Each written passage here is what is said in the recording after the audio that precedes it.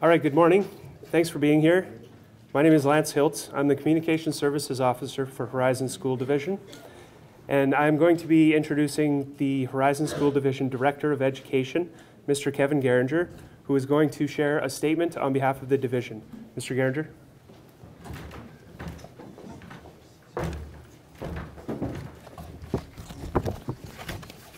Good morning, everyone.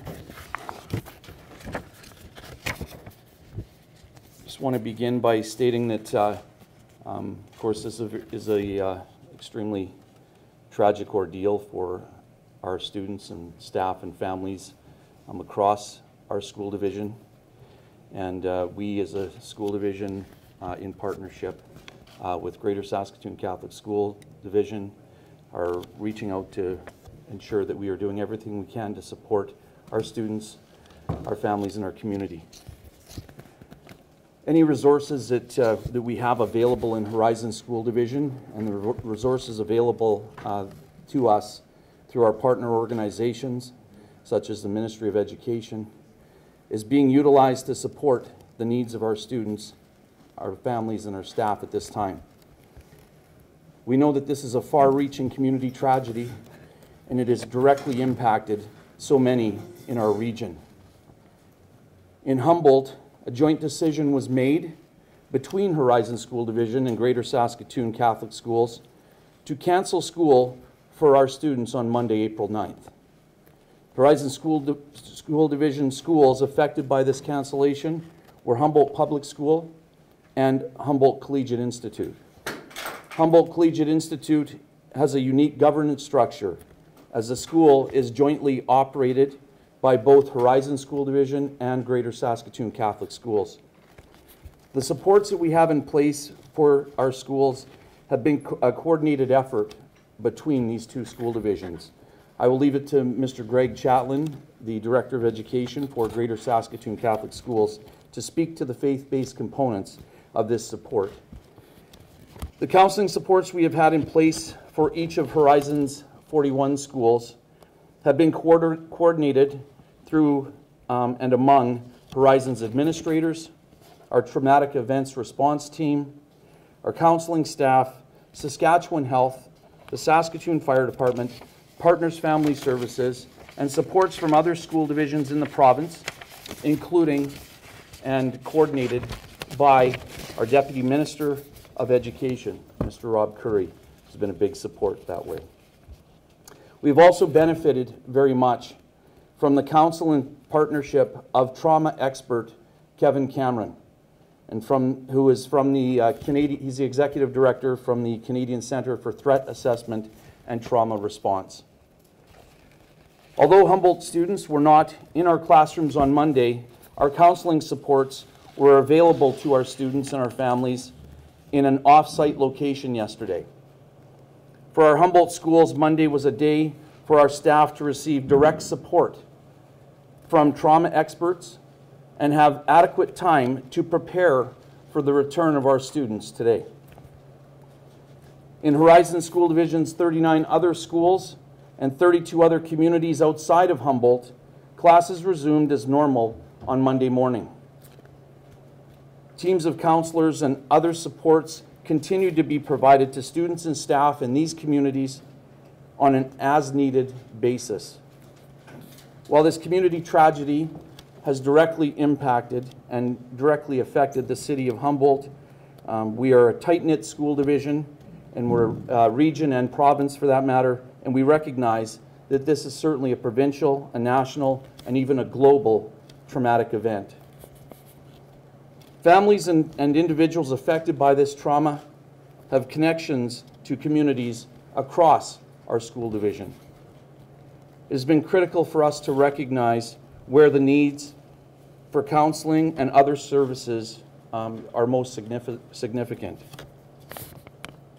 That work was mobilized, and our teams began their preparations as early as last Friday evening. We have ensured that counseling supports are available from our internal counselors and from our partners and other organizations for all Horizon students, staff, and families. Many of those involved in this incident had deep connections to a number of our local communities. They were family members or great friends of our students. They were students, even billets of our staff. Some young men are and were current Horizon students themselves attending HCI.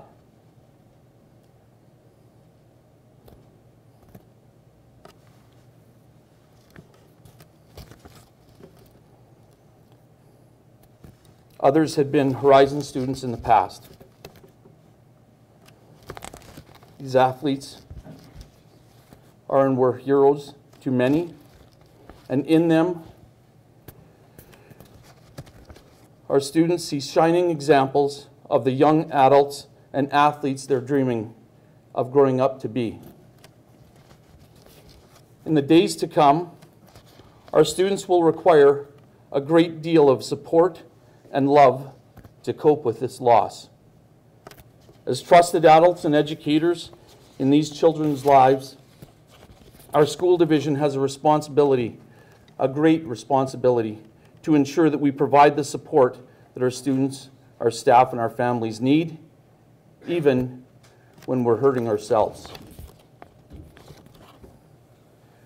We remind our students and families that further supports can be arranged if they are needed. We remind our staff of the same.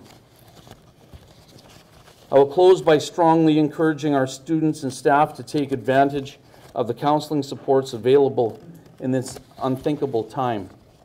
And I would also close by indicating that the families are requiring that their privacy be maintained as we continue to deal with this, and they deal with this very tragic ordeal.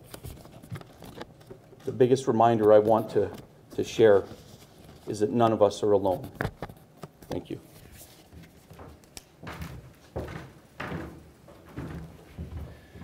I will now ask Director of Education for Greater Saskatoon Catholic Schools, Mr. Greg Chatlin, to share a statement on behalf of his organization.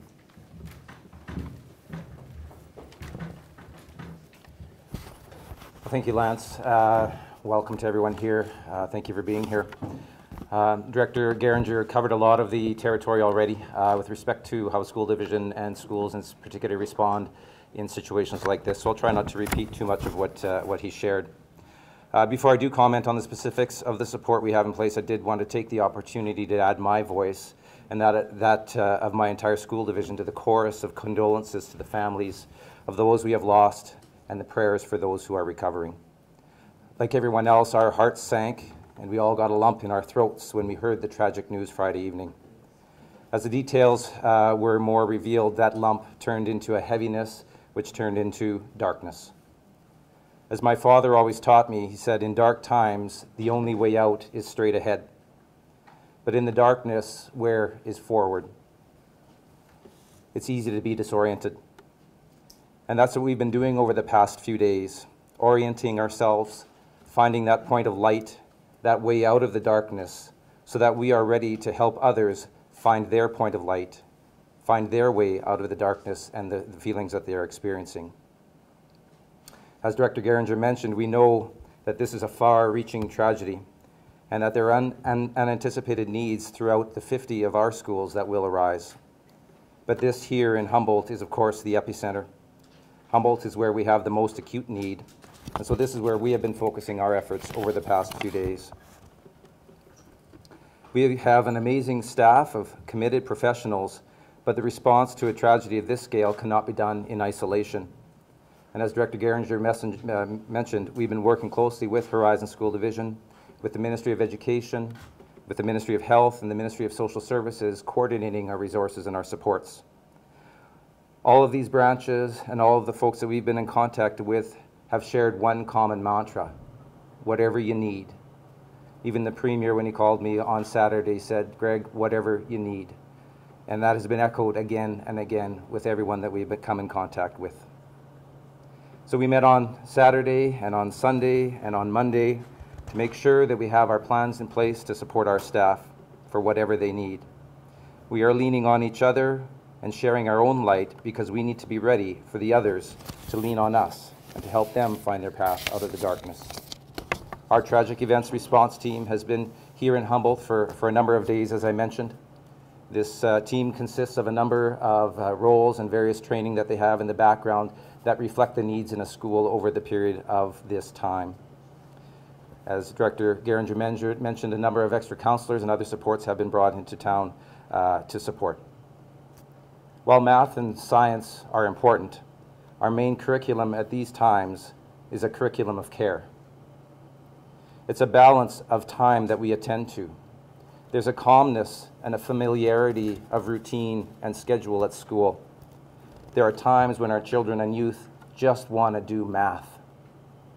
However, there is also time to deal with the challenges that we are facing, that we are living with, and to deal with them in a proactive and a supportive manner. So we find that balance of time right now. And this balance varies with age. Of course, as we support our youngest learners in kindergarten through to our grade 12 students, they deal with things very differently, and so must our response be different. We haven't determined how long these supports will need to be here.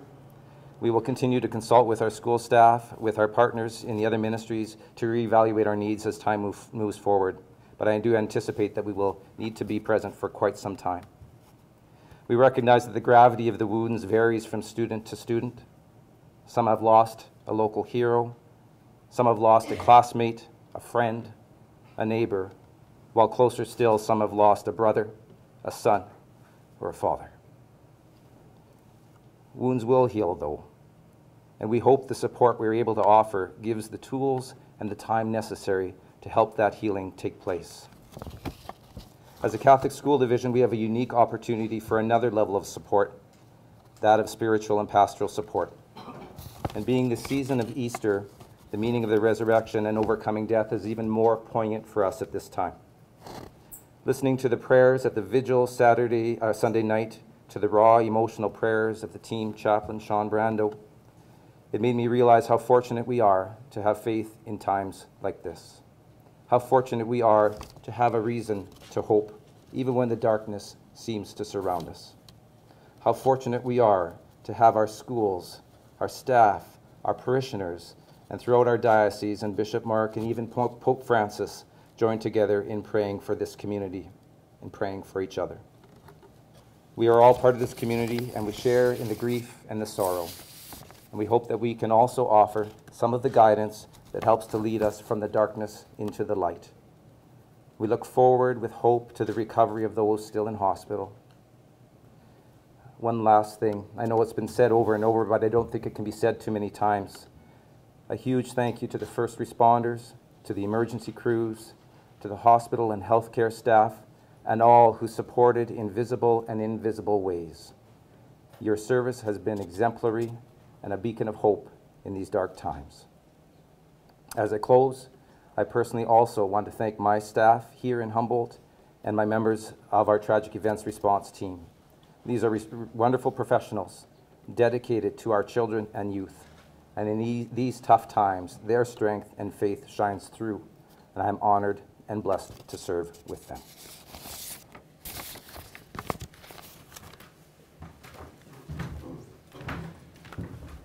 We would now open up the floor to any questions you have for either director. Please just start by stating your name, your organization, and who you're directing your question to.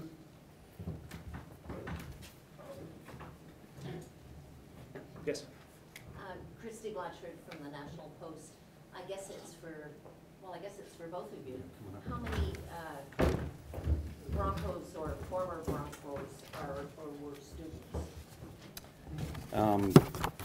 Yes, the number of Bronco staff and athletes who were students here at HCI attended this year were 5, and in the past, of the current Broncos who were on the team, there were 3 who had attended in the past. Just wondering, do you have any idea of a sense of the timeline of when classes may start again for these students? Well, go ahead. Sure. They'll be beginning actually today in some regards. So they will begin to resume some of the semblance of the normal schedule. although there will be time taken for different aspects of togetherness and community, and also dealing with some of the grief and the counseling available for them. So it'll be a bit of a balance for the next period of time here, and before too long we'll resume pretty regular schedule. What's it like right now inside the school?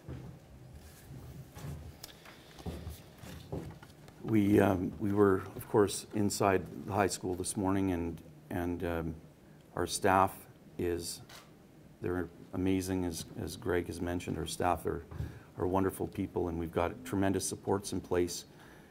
And our students have been taken to their classes, and they're with the people that love them and care about them. And at this point, we know that there will be different reactions by our students, and we're prepared to support them in any way possible. Morris, Staff President. You talked about the need for teachers to help students even though they're hurting themselves. How did they get prepared yesterday to be able to deal with some of what they're facing today? So yesterday, we had Kevin Cameron involved, other members of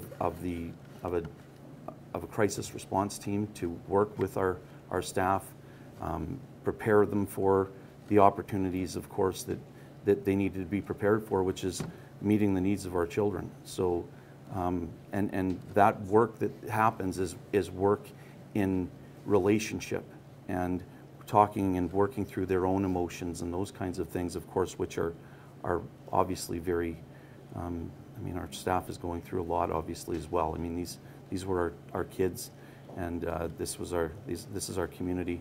And so working through all those pieces together is really such a critical part of this, and that's why having our students now, having our staff prepared that way for today was a very important day. I'm grateful for the work that we do together to make a decision to first of all meet the needs of our staff, so ultimately they can meet the needs of our children.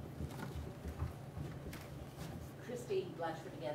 There must be an awful lot of kids who are directly affected because you had all those players billeted. So you have billet families. I know there's teachers on your own staff who were billet parents, and their kids would have gone to school with some of those boys. It's an enormous thing. Have they, without giving me any names, I'm not trying to pry, but have those people all returned today, to your knowledge? I mean, in other words, as they once went to the hockey rink for solace, are they now coming to the school? I can't tell you what's happening with every family, because that'll be a family decision, obviously, but I can tell you that the impact is across this entire city. It's in other areas, of course, as was mentioned, across our school division and across our province. And ultimately, what I would also mention is that these athletes, students and otherwise, they went to our schools and they were reading with our children, and they were doing those kinds of things. They were supporting in that way. So not only were they billet brothers to a number of our children in the city, but they were also engaged and involved with so many of our families in different ways as well, and our children in different ways. So we were very fortunate to have those opportunities, and of course, you know, we need to be prepared to support every family and every child who has needs that relate to the grief that this entire community and province and country are feeling. How are supports being coordinated outside of Humboldt? Because there's another over 30 schools in the Horizon School Division outside of Humboldt. How are supports being coordinated there? So again, it's we recognize that in other communities that there's major impacts being felt, and we're responding on an as needed basis. So yesterday, as our staffs came together and we worked with our students and families, we found where the needs might exist, and they're in great hands.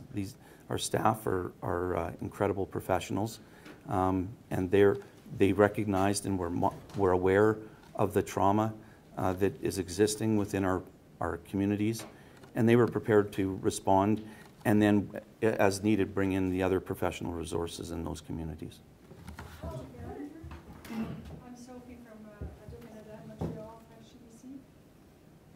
children? I do have children. What did you tell them this morning? My children are older. They're gone. They don't live in this community. So but We were in the Billet family this morning, and the 2 kids didn't want to go to school. They felt they weren't ready.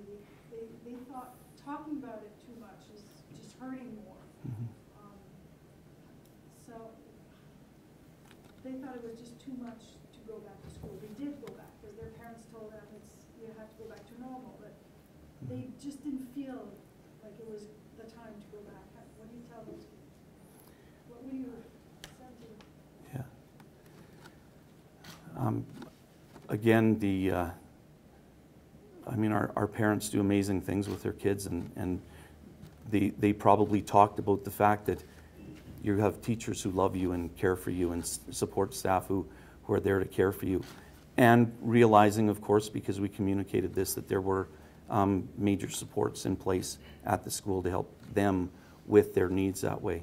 So I think that is the biggest thing, is that for parents to continue to communicate, and we communicated with our parents that way, made sure they were aware of what was happening, those kinds of things, so that when our children came back, they knew that their support's there, not only through the people who love them and their teachers and support staff, but also the other professionals who were in the community to help support.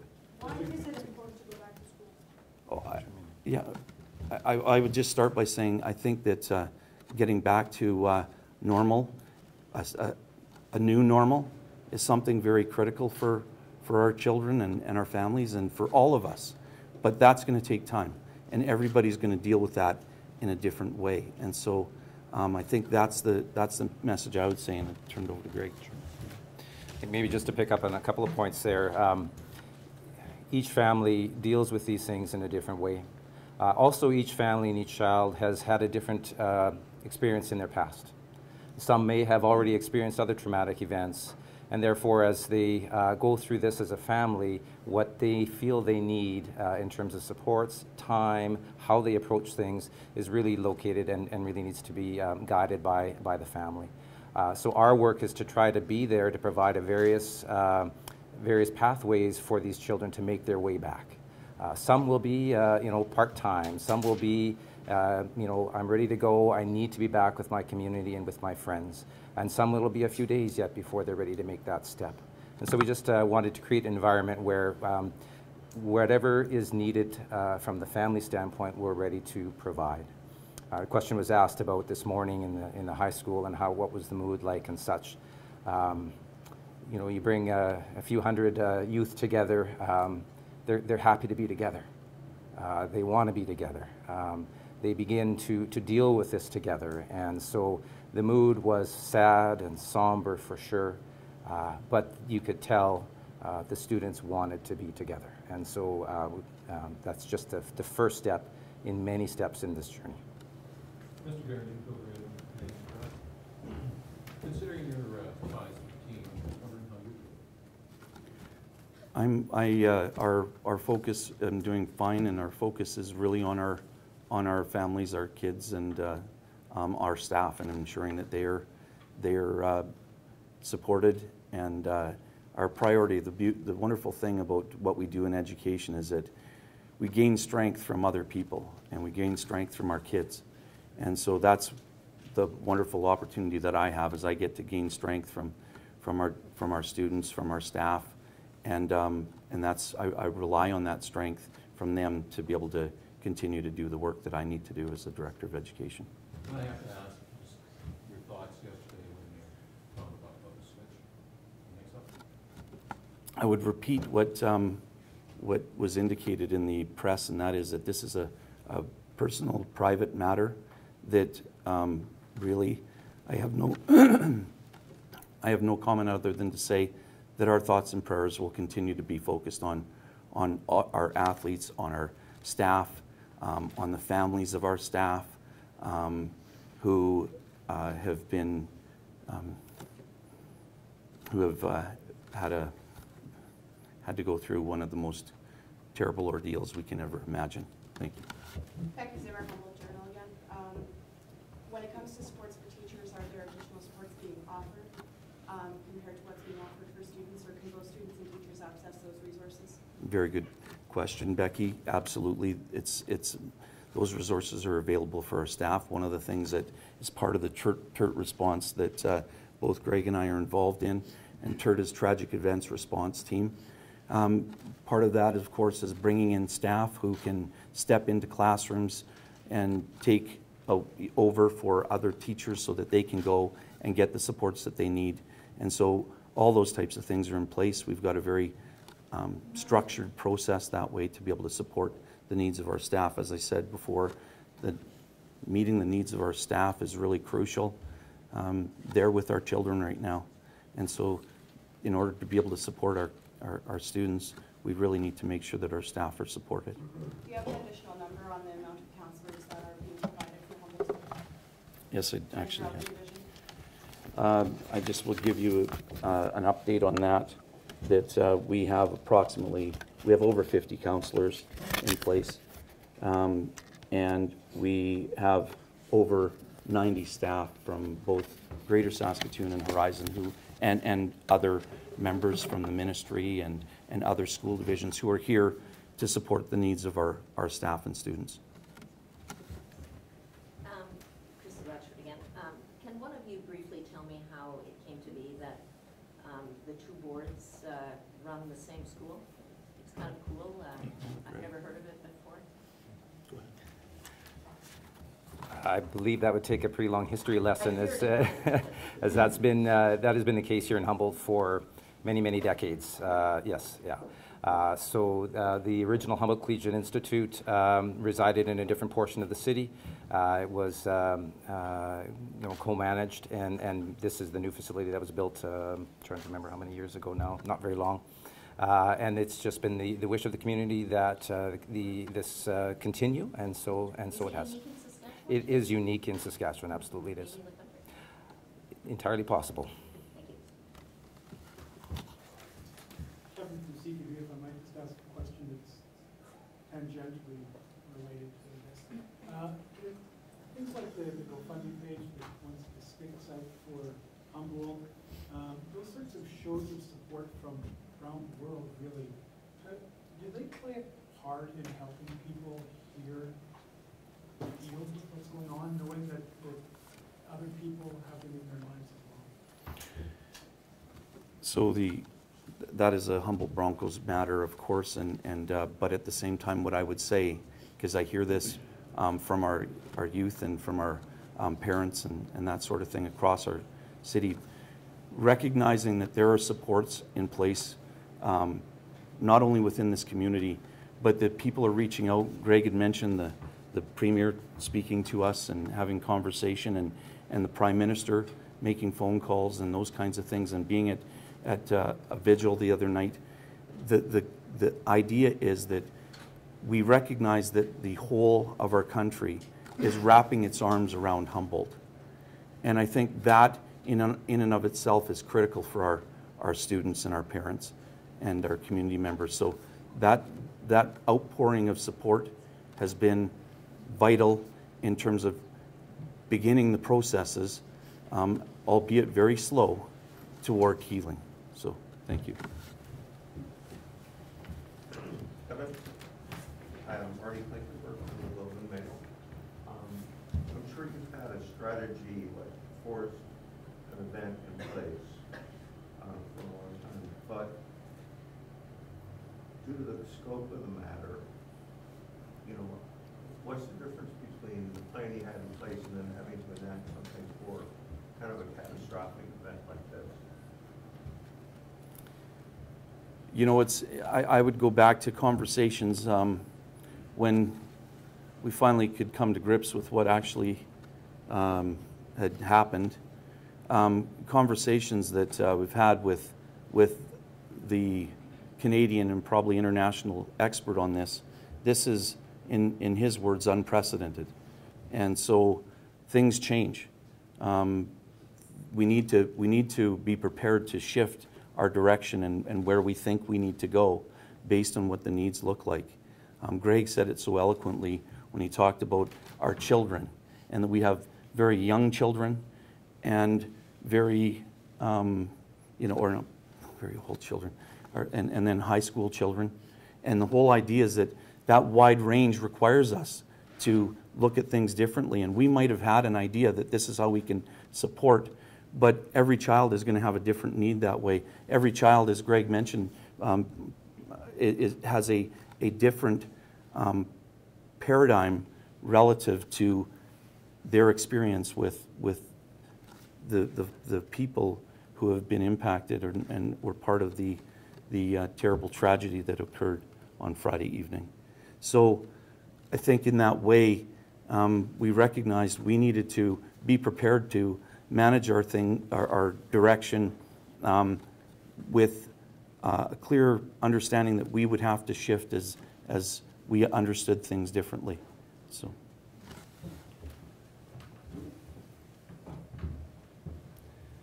Any further questions?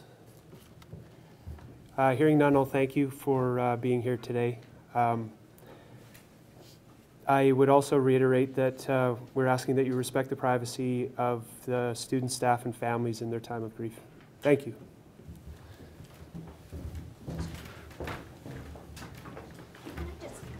Christy Walker, to say it 15 times. I don't know that I spelled your last name.